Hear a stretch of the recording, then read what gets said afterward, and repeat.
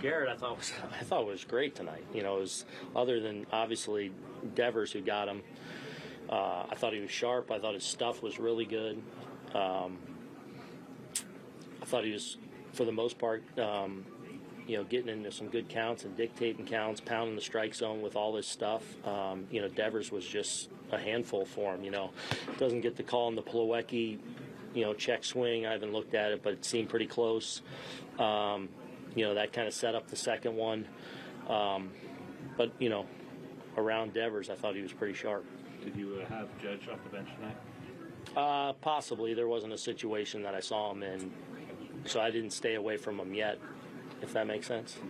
Aaron, Clay has been so good this season for you in that closer role, but is this another test, one-run game at Fenway in this type of environment? I mean, everything's a test. It's the big leagues. This is, playing against a great division opponent, fighting for the same thing. So it's all a test, I guess, but one he's equipped to handle.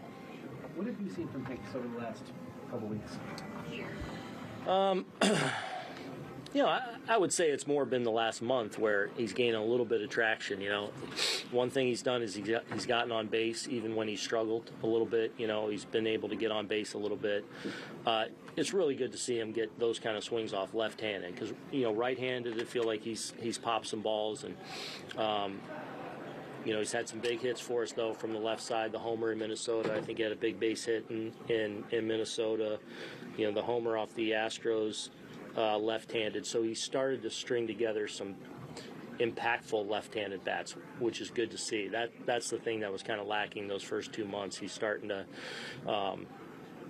hit the ball harder from that side. And that's even his first at-bat where he, beat out the double play grounder. I thought he got a good swing off. He just put it on the ground, hit it sharply, and then obviously 2 really good ones. So that's really, really encouraging to see him do that from the left side. Aaron, what was your view